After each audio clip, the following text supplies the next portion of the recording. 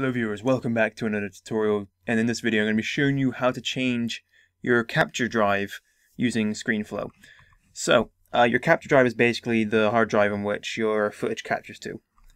So, what you have to do is go to Screenflow, go up to the Preferences panel, and it will start at General, go to Advanced, and then here you have the Capture Scratch Disk.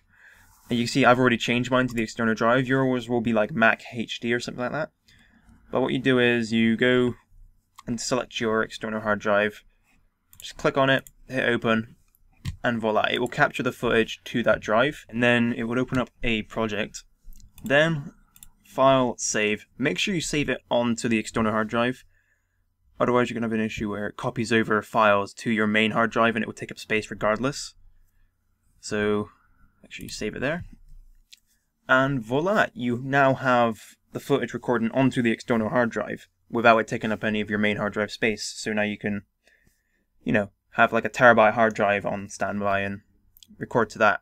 Just keep in mind, if you do record to an external hard drive, on some computers this may, have a performance drop, just so you're warned. But other than that, you shouldn't have any issues with it. So, I think that's pretty much it. So, that's it for me. I'm Hayden, and goodbye viewers.